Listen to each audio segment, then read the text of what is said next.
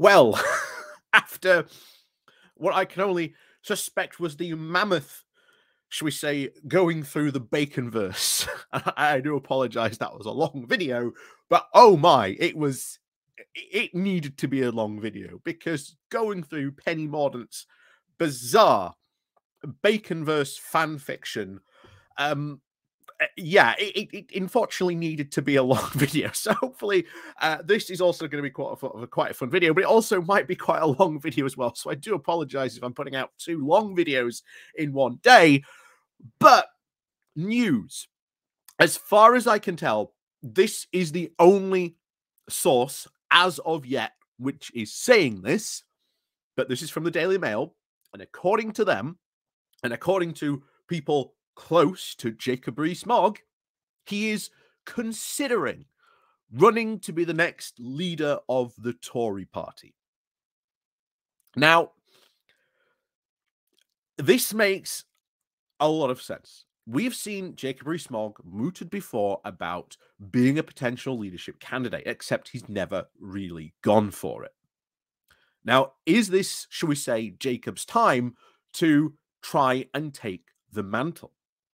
Because he's talking, especially in this article when we get into it, about taking over from Sunak, and especially taking over after the loss. So I want to reaffirm this. We have got the Conservative Party openly saying, yeah, we're going to lose the next election and we're going to lose big.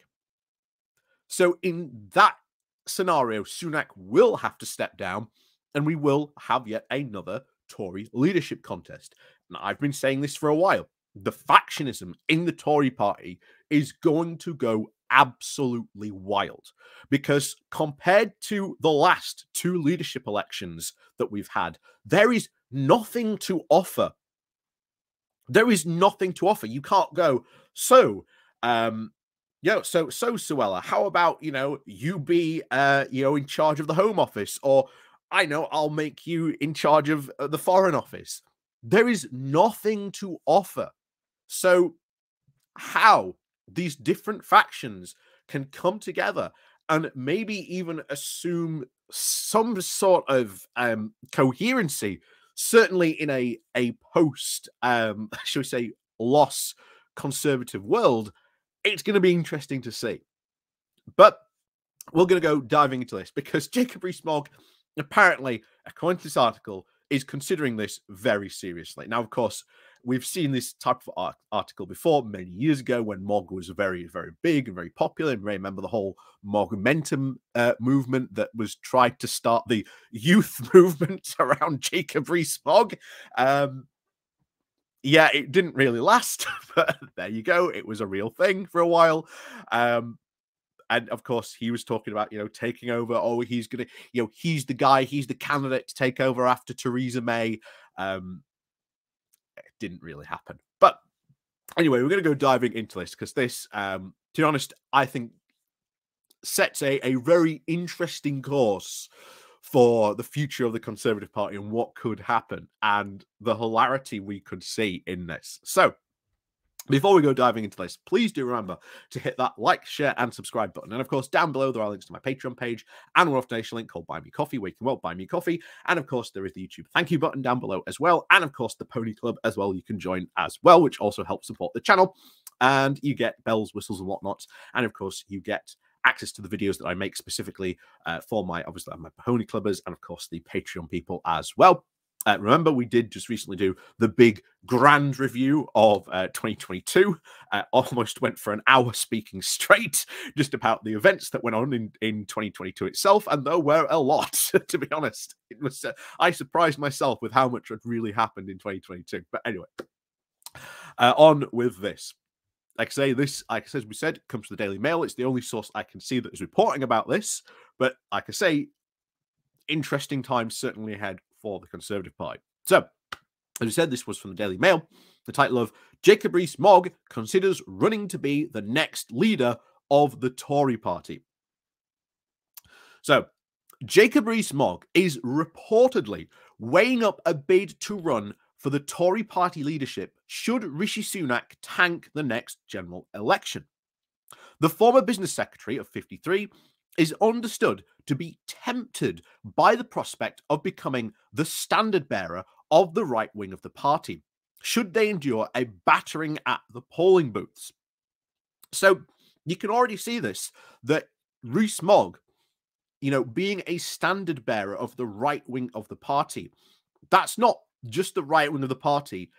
Really, it's the right wing of the, so we say the right wing libertarian part of the party, the free market fundamentalist part of the party. That's what he wants to be leader of. So it's entirely possible. Like I say, he was head of the ERG at one point, so he's certainly got the credentials to do it. But back to it. So the current polls have estimated the Conservatives have been trailing Labour by up to 20 points, and with the general election looming as soon as January of 2025. I don't think we'll get to that. Honestly, if we get to January 2025 and we have a general election at that date, I do not think that will happen. I think in 2023, at some point, there will be a general election, because there is no way in heaven or earth that Sunak can survive until the end of 2023. With the May local elections coming up, is going to be his first big challenge. There's already talks of other potential rebellions in the works. The strikes that are heavily affecting Sunak and his government could also potentially bring him down. There's just so much going on. I would be shocked if we get to this time next year and Sunak has managed to survive. I really will be truly shocked. But hey, you never know. So, back to it. So the then Brexit Opportunities Minister has also said to have been considering putting his name in among the runners and riders after his close ally and ex-Prime Minister Boris Johnson stepped down in the summer. Now that's interesting. That is very interesting, because there's now a clear picture forming of, does Boris Johnson actually want to run again? Might he instead decide he wants to be the kingmaker in the party? Because a lot of people, if you've been like I do, I watch Conservative Home very often, and very recently there was a big poll about who was your favorite backbencher and who came second. It was Boris Johnson. So still, in the non-parliamentary party, there is a lot of support for Boris Johnson. Even in the parliamentary party, we have seen that there is support. Maybe not strong support, but there is support for him still there. So if Johnson decides he's going to become a kingmaker and step aside, that makes sense. Or maybe he goes, you make me, I don't know, your second or whatever. Then potentially that is what Johnson could certainly see be doing. I could certainly see Johnson deciding to take that role and not being, shall we say, the leader, but more a cheerleader, which is really what Boris Johnson's role should have always been, being the cheerleader for his sort of the leaders and sort of trying to pass their policy through to the wider public. That's really what his role sort of should have been. But anyway, back to it. So Jacob Rees-Mogg is reportedly weighing up the bid to run for the Tory party leadership should Sunak tank the next election. Mr. Rees-Mogg is said to have been tempted to run for leader after Johnson was finally forced to accept his support was crumbling and his premiership was doomed. One source close to the former business secretary said Jacob thought about it overnight, but decided that his loyalty to Boris meant that he had not put a team in place to be able to win a contest while others had. Also, Liz was quick out of the blocks, which meant it was difficult for him to run against her, as we saw with Rishi Sunak bid. So in the end, Mr. Rees-Mogg joined other Boris Johnson loyalists, such as Nadine Dorries, in backing Miss Truss, whose then time as Prime Minister infamously ended after less than 2 months. And bear in mind, that is the exact same idea that they have. Liz Truss and certainly Jacob Rees-Mogg, they are the same type. Those ideas were what he wanted. So if he was to actually seriously become Prime Minister and actually start to seriously push these far-right, crazy libertarian ideas, which, bear in mind, are very, very unpopular, not only in his own party, but in the UK electorate as well, who do not want these crazy right-wing libertarian ideas in. It will not be a easy win should he be leader of the Conservative Party and try to sell these ideas to the British public at a general election. So the current polling has estimates that the Conservatives have been trailing Labour by up to 20 points. Oh no, hang on. It is obviously understood that members of the right wing of the Conservative Party have agreed to step back because of the reputational damage caused by Miss Truss's disastrous 44 days in Downing Street.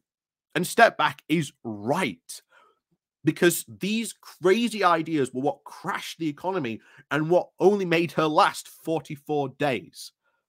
And as we've said, that block is still there. Truss was an embarrassment for them, for their policies to become forward. But they are still convinced that their policies can still work. Even as she was stepping down, Liz Truss was adamant that her ideas would have worked and what was needed for Britain to survive and thrive, as I think she said.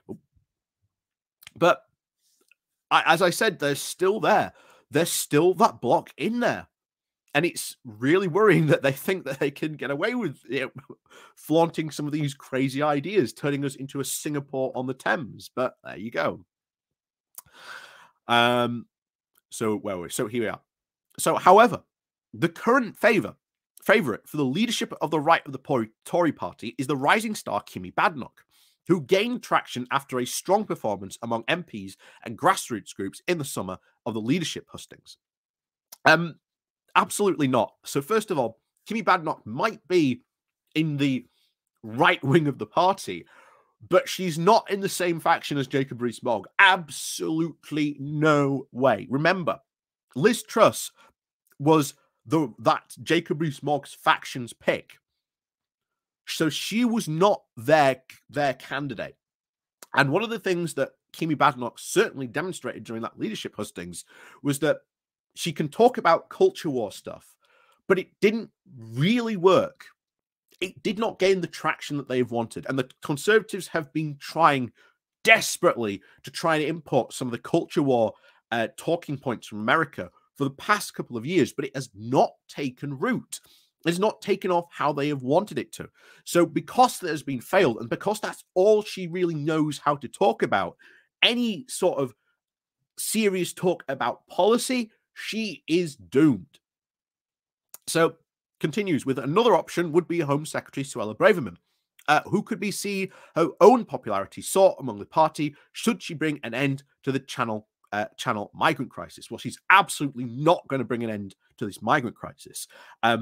These hardline policies that she's trying to set out, again, just as Priti Patel tried to set out as well, are going to be seen as a failure. And remember, Priti Patel is seen by the Conservative Party as a failure of a Home Secretary.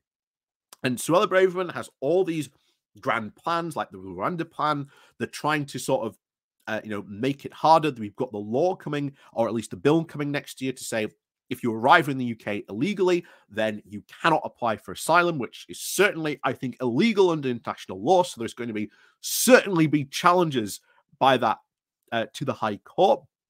There is all kinds of stuff that is going to sort of doom Suella Braverman to be known, just as Priti Patel became known, to be a failure in the Home Office. Of course, former Prime Minister Theresa May acknowledged that Liz Truss's mini-budget had a, quote, impact on the Conservative Party's reputation for sound money. Of course it did. These people, certainly in the free market fundamentalist faction, as we've described them before, as far as they are concerned, their ideology works. Have you got any real-world examples? Absolutely not. But they are convinced that these crazy, widely libertarian ideas, if they bring them in, will somehow work, because the ideology tells them that this should work. But as we saw with Liz Truss, when she brought in these ideas, the market just tanked because it knew that these ideas were not going to work. She also said that Rishi Sunak was trying to rebuild that trust. He's certainly failing very, very, very, very big on that front. It comes of sources close to the backbenchers say that Mr. Rees Mogg is not ruling out making a bid for the leadership should the Conservatives lose the next general election. Rees Mogg is said to have, quote, believe that the right needs to have a candidate after what appears to be an inevitable election defeat.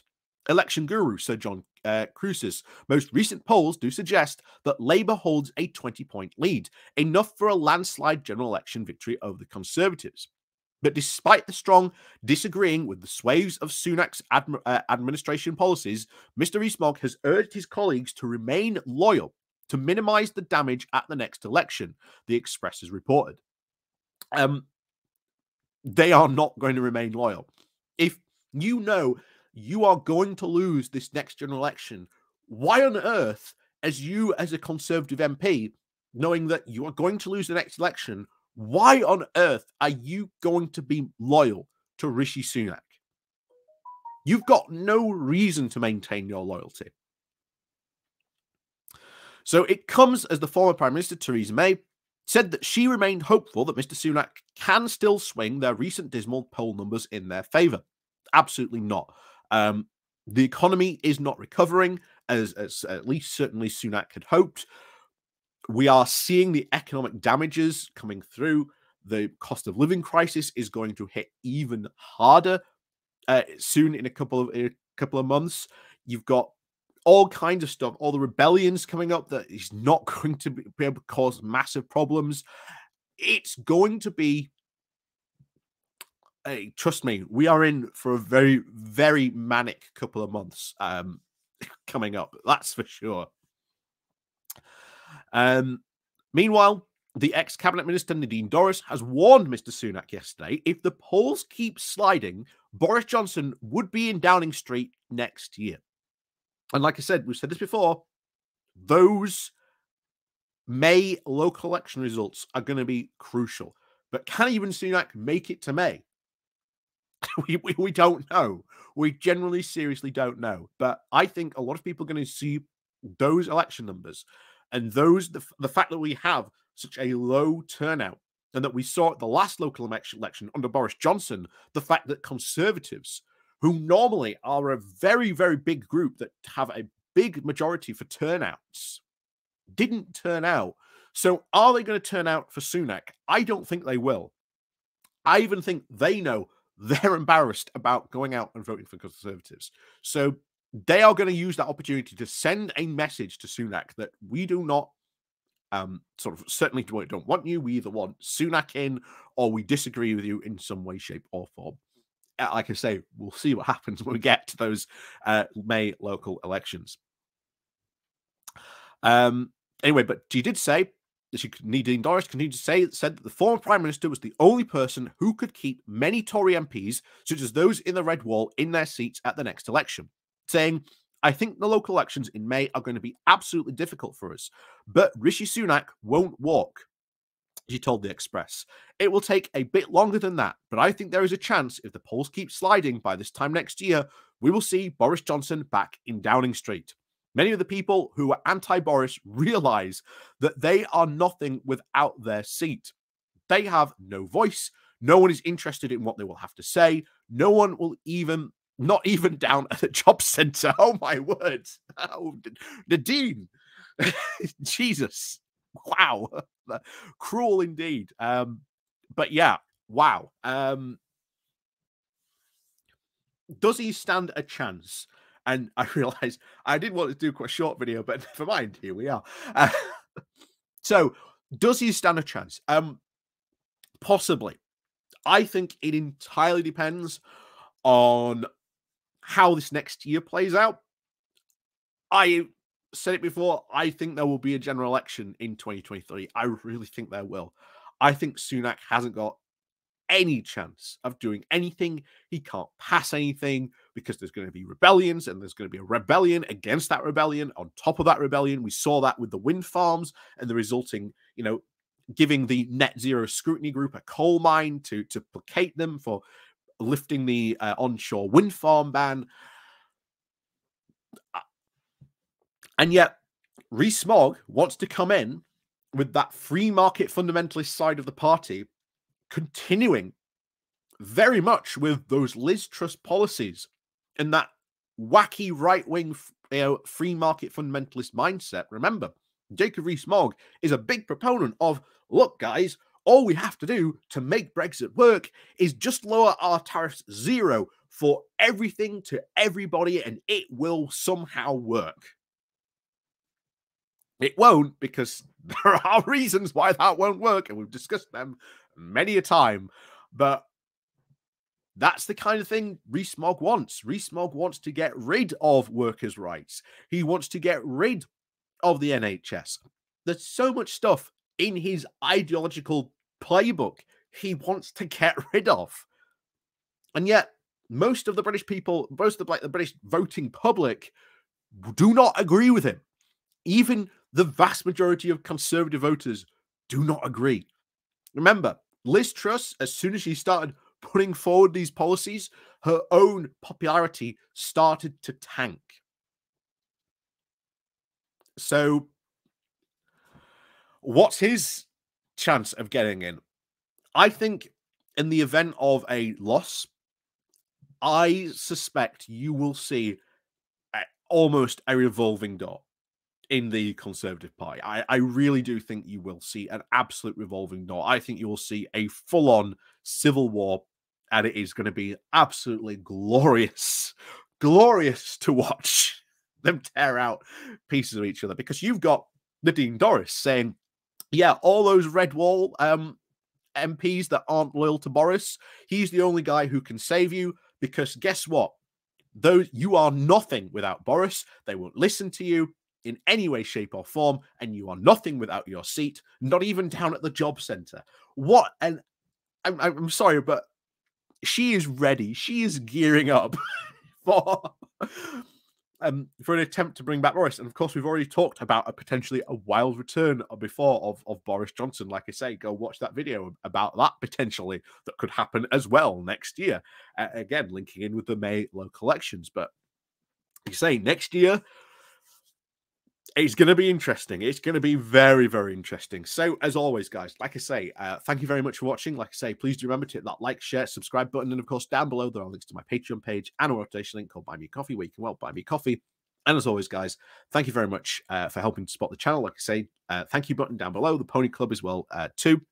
Thank you so much to everyone for supporting the channel. And, as always, guys, we'll see you all next time.